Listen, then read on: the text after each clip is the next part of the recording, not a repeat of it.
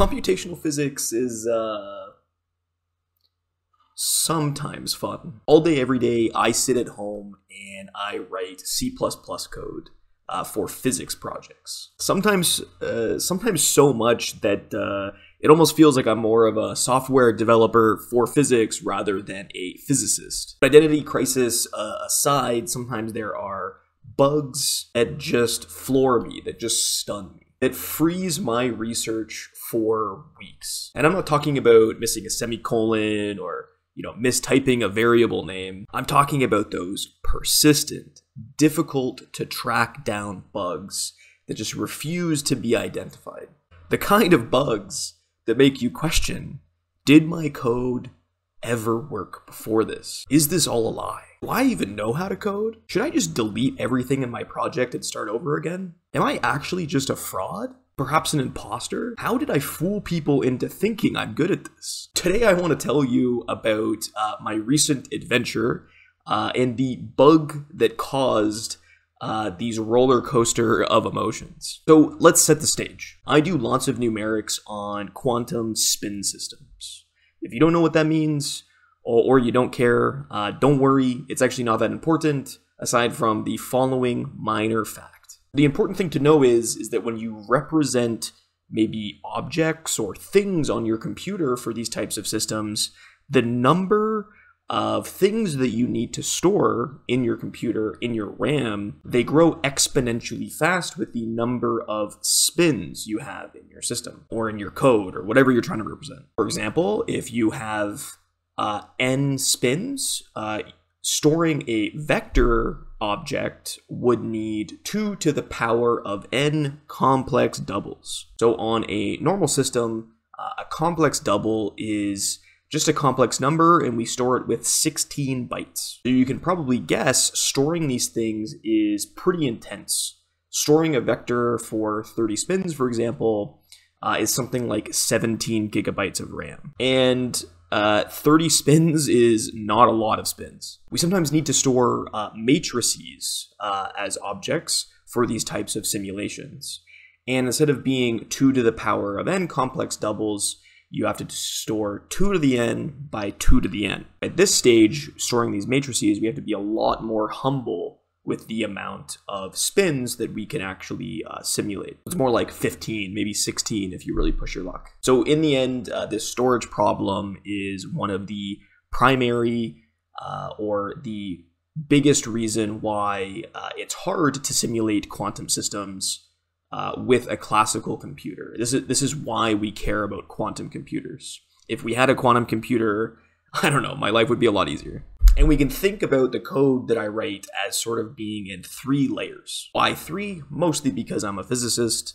I code by myself, and for some reason, I code header files with thousands of lines of code and tons of random functionality all stuffed into one place, packed into one spot rather than actually following good coding practices. May get good results, but it's extremely messy underneath. First layer of this code we'll call the backend, which is just a fancy way to say, a few years ago, I wrote some nice functions. I use these functions for every project.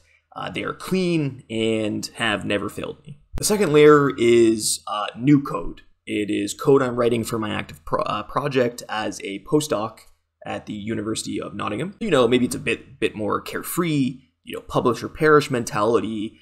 This code needs to work as soon as possible. I of course do quality checks, but I mean, we're here to get results out. The third layer of code is the simple code I use to combine processes and pieces together to form more complex algorithms, like maybe a power iteration or an Arnoldi exact diagonalization or something like this. Right now, I'm particularly interested in studying extreme eigenvalue problems. And at the end of the day, my life as a computational physicist is super simple. My primary motivating factor is I want to stretch how many spins I can simulate in my program to be the largest number of spins possible. It's a simple life. And sometimes this focus at the current stage makes me feel a little separated from the physics. So there I was, chugging along, doing a nice solution for 24 spins to get an answer for a question I was asking. I had to store a bunch of vectors. There was a supercomputer involved. And at the end of the day, the problem, every time we increased the system size, we had to go up in steps of 4. So going from 4, 8, so on, getting up to 24, we really only had 6 data points, which is not a lot. So anyways, I had some tricks up my sleeves. This is what I do.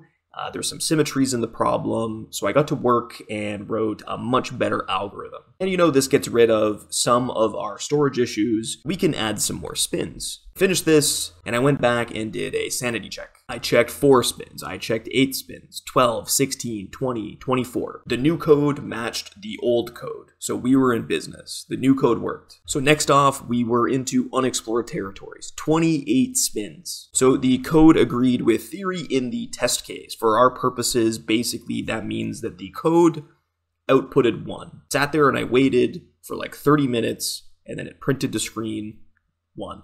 Okay, jump to 32 spins.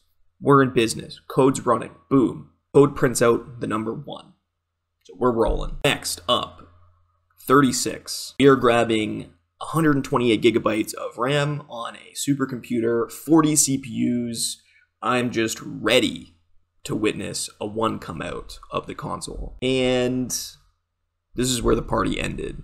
It shot out the number 0.08. Now, at this stage, I've told you basically nothing about what I've been doing. You don't know that much about the algorithm or the code I wrote, but I'd be curious if just by hearing what I just told you, you could guess the problem or the bug in my code. What could it possibly be? The code worked, and it worked. It worked up to 32 spins. And then just by adding 4 more, it broke. So basically what was going on is the storage requirement trick made the code shrink the memory space from 2 to the power of n to something like 2 to the power of n divided by n. So we bought ourselves some space and we could do some more spins. And actually there were some other benefits. It actually made the problem behave better, which again reduced the number of space we had to store. In the code, some of the big steps are things like multiplying matrices, updating vectors, standard linear algebra stuff. So I got to debugging. Why could this possibly go wrong?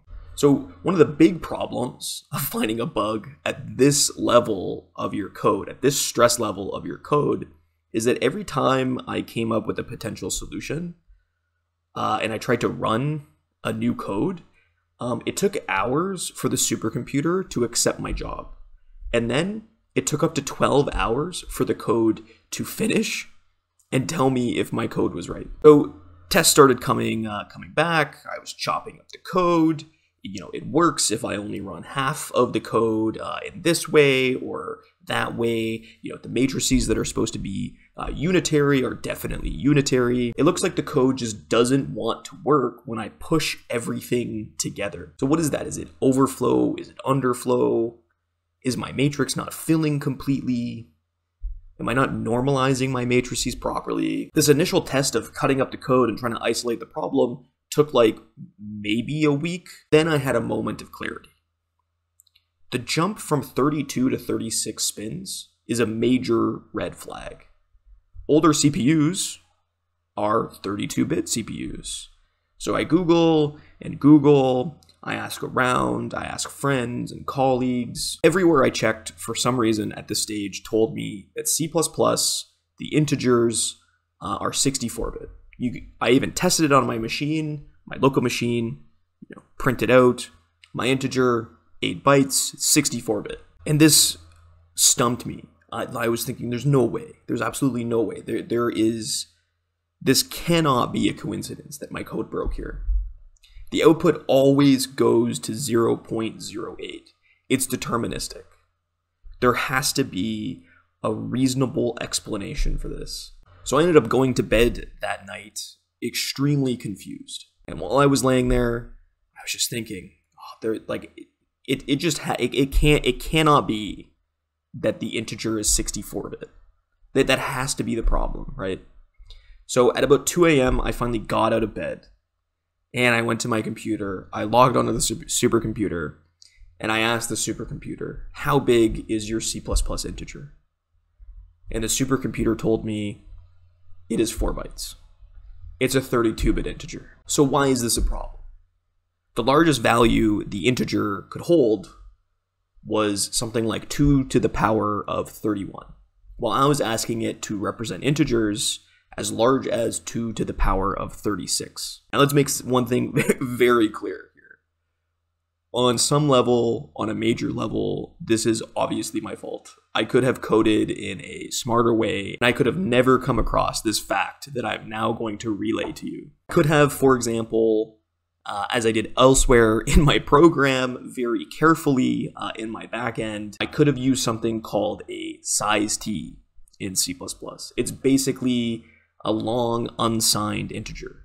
It's quite literally made for indexing. It can always index any object that you can allocate memory to. My haste, I use the normal integer, a difference of 2 characters, 3 characters if you count the underscore. They were everywhere, literally everywhere, thousands of lines of code with ints in them. But of course, this was super exciting. So I was very ready to fix the problem. Instead of going to bed, I immediately basically, Control F, replaced every integer I could that it made sense to, that was indexing something, with a size t. I was ready to add those extra 4 spins to my system. And maybe even added 4 more after that. Changed all my code, every index to a size t, and I sat there waiting, ready to see that number 1 be printed to my screen. And it didn't print a number 1 to my screen. It printed 0.12. So this, at this point, might have been, 2.5 weeks of me spending every waking hour attempting to fix this code, rereading the same lines over and over. Finally messaged my supervisor and was like, listen, I'm out of ideas. I need help. We brainstormed some new tests, talked about how it was absolutely a horrible idea, that at one point I was starting to implement my own matrix multiplication algorithm, and then talked about, potentially moving on to a new algorithm. But I wanted those spins. I wanted those 4 spins. Needed to find the problem. If I didn't find the problem, how could I possibly move on? How could I sleep or do other problems with that completely morale-breaking bug? I don't know. It's a problem. It's just something deep inside of me wouldn't let me move on. I needed to know where this bug was coming from. What is causing my code to break? I had all the space required on my computer for these spins. I was going to make it work. Several more days passed. I run more and more tests, and I finally narrowed the problem down to 1 line of code. And it was the place I never thought to check. It was the workhorse of my research, my backend. But why? The code that had never broken in years. What was possibly wrong with it? And looking at this line of code, following back all of the calls, I was like, there's nothing wrong with this code. Like, this code looks fine. And then while messaging a friend on Discord, I copy and pasted function. And my eyes had read this function multiple times. I pasted it in Discord, asked, why is this wrong? And then immediately saw the culprit. The code that I had written and never questioned, hidden in thousands of lines of code that I tore apart, I had rewritten many times. I passed the first index as a size t to this function. And then, for who knows what reason, literally probably 2 seconds later, I wrote the function so that the second index was passed as an integer. So the 3-week saga was over. I, for the millionth time, booted up my connection to the supercomputer, re-uploaded my code, ran it, and I got back a 1. So apparently, Unix and Linux systems will often, or usually, have 32-bit integers in C++. So today I learned. This seems to be for some backwards compatibility type things, but like, I don't know, if like when I check on my Windows machine, it's a 64-bit int. never did it occur to me that these things weren't standardized. Apparently they're not. They are kind of standardized. There are suggestions. So I don't know what the moral of this story is. I just wanted to tell it for some reason. It was a roller coaster for me.